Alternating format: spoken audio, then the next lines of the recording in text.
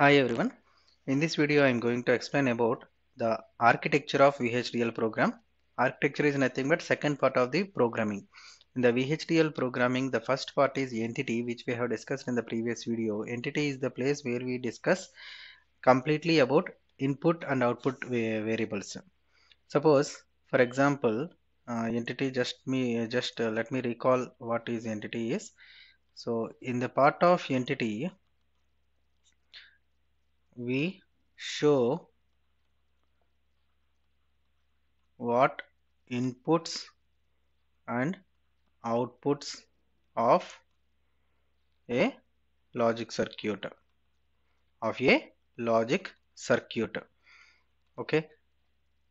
Suppose if you are having, this is the logic circuit we are having, what are the number of inputs that it has and what are the number of outputs that it has. Okay, all these inputs and output variables are specified in the entity part. Okay, so for example, entity also consists of, along with inputs and outputs, some generic statements.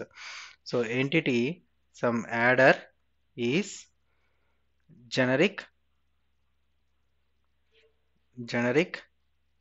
n is an integer type.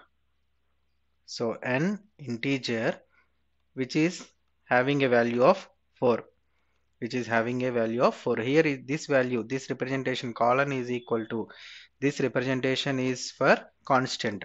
That means n value is constant throughout this program, it cannot be varied. And similarly, m is something like a time instant, that is also equal to some 10 nanoseconds. That means for 10 nanoseconds, this m will be m is having 10 nanoseconds, means the process may be delayed or break, or it will be repeated for 10 nanoseconds. And later we will show port consisting of input ports and output ports. Let A, B are the inputs. So A, B input mode, we have to specify whether it is an input direction or output direction. Direction should be specified. So input, and here bit or bit vector depending upon the size of the A and B inputs. Suppose if the size is 1 bit, then just bit or std_logic, that's it. Suppose if it is 2 bit, like A consisting of 2 bits A1 A0 and B consisting of again 2 bits B1 B0, then commonly we can write it as bit vector. So 1 to 0, so 1 down to 0. And m, suppose output y is equal to out, if it is a single vector then bit, otherwise if it is a bit vector then bit vector 1 down to 0. Okay, suppose after addition, if you have 2-bit addition will give you 3 bits, then it will be 2 down to 0. Next, end port, end entity, so end adder. This is the representation of an entity for an example adder. And now we will move on to the main part of this video, which is nothing but architecture. So architecture is the place where we discuss completely about the behavior of the logic circuit. In the entity part, we are not discussing about the behavior of the architecture, whereas in behavior of the logic circuit, whereas in the architecture, we will completely specify what is the relation between inputs and outputs in this particular architecture. So in architecture, in this, we will specify the behavior of the logic circuit, or we can also say it shows the relation between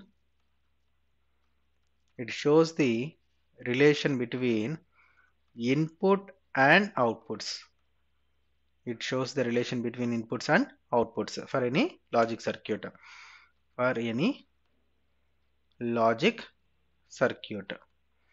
Another important point is entity alone cannot run a program, because entity is not specifying any operation, but architecture should be there for any entity. Architecture architecture should be followed for an entity. For an entity.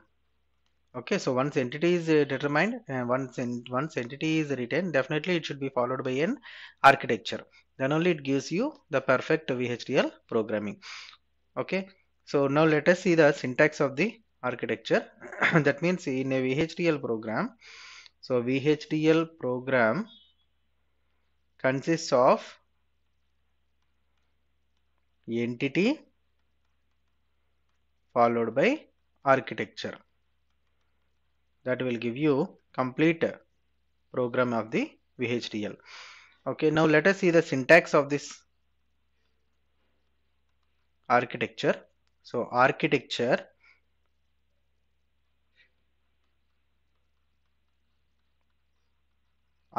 name, I'm just writing it as arc name of whose architecture it is, that particular entity name we have to write here. Okay, entity name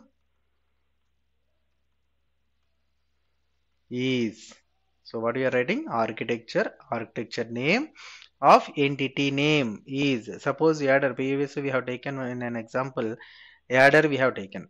So for that adder, just we have specified what are the inputs and what are the outputs. We have not specified any relation between those two, inputs and outputs. So that particular relation is going to be written in an architecture. So this architecture belongs to that entity, that will be known by this entity name. So entity name specifies whose architecture it is. Okay, so there are n number of entities are there. Among these n number of entities for which we are writing the architecture, that will be specified here. So architecture name of entity name is, next architecture declaration part, architecture declaration part,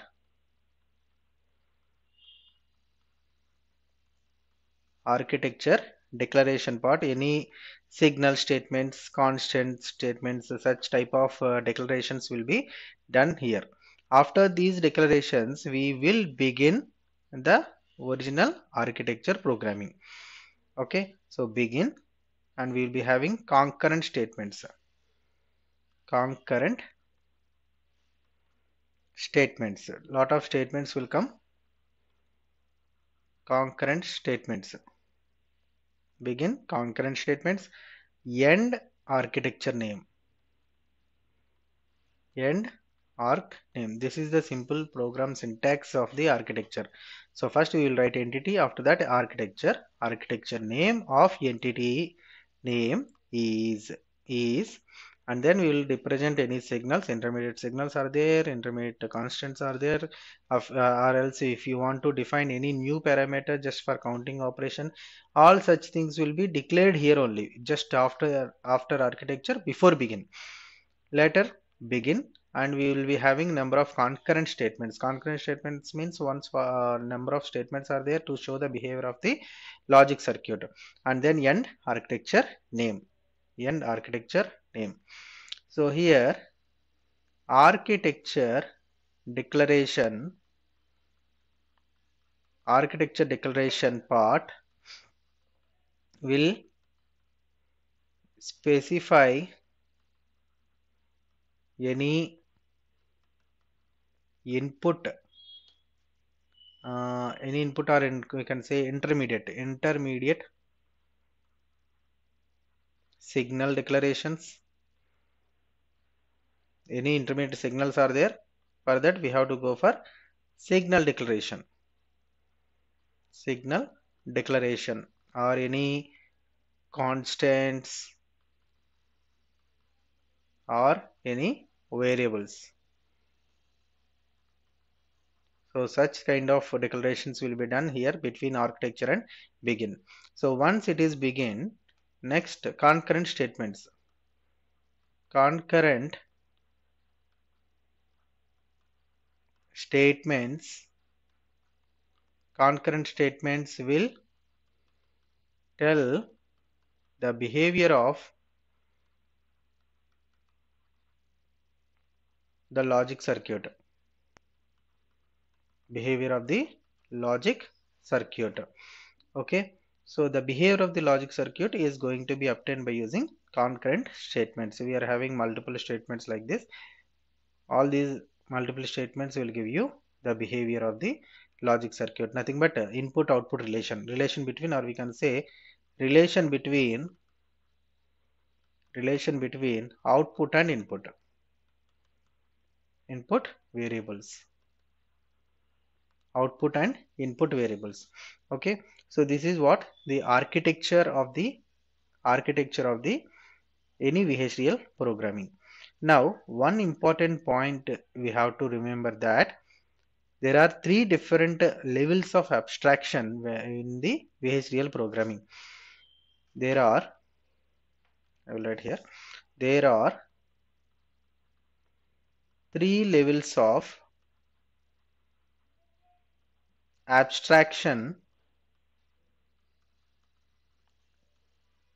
available for architecture program. Okay, there are three levels. What are they? First one is behavioral model, and second one data flow model, and third one structural model.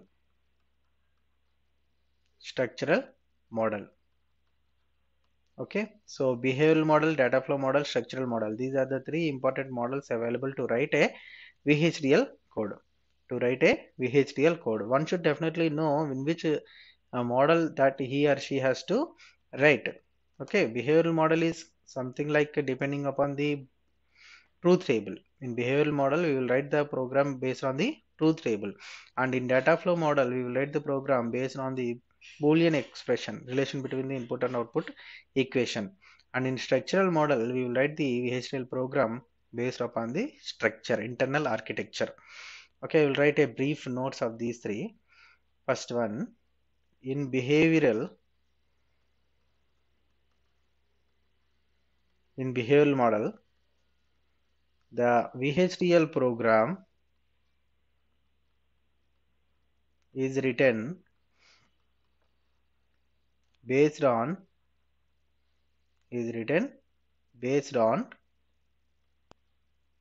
what? In behavioral model, the VHDL program is written based on truth table. That is nothing but we will completely specify. Suppose if the truth table consists of n number of lines, n number of statements we need to write by using if else conditions. Okay, like a b, something like NAND gate is there or AND gate is there. For example, y is equal to ab. So 0 0 0 1 1 0 1 1. That means AND operation is 0 into 0, that is equal to 0. So 0 into 1, that is equal to 0. 1 into 0, that is equal to 0.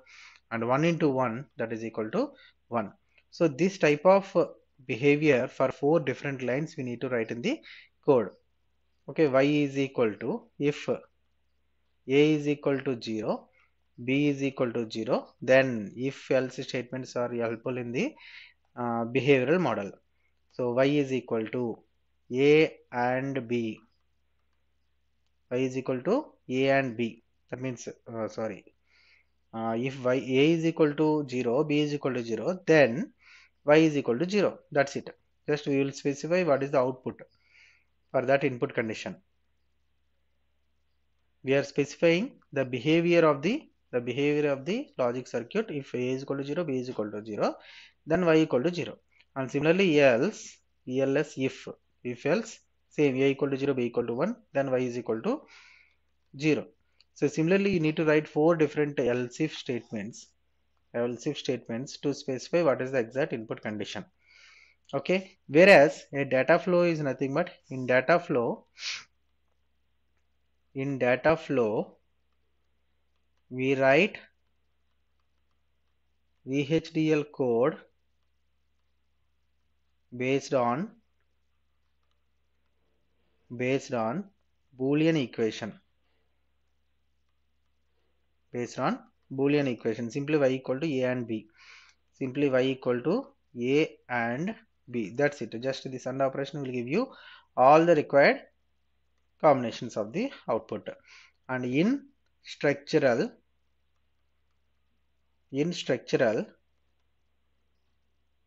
we write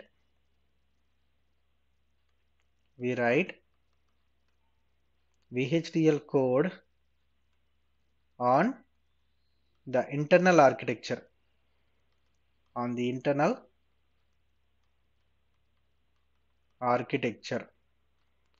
okay. We will write the code of individual architectures. Later we will combine all the individual programs using a method called port map. Okay, this is what different styles of these are the different styles of the VHDL programming. In the next video I will explain a detailed programming of a behavioral model with an example. Thank you.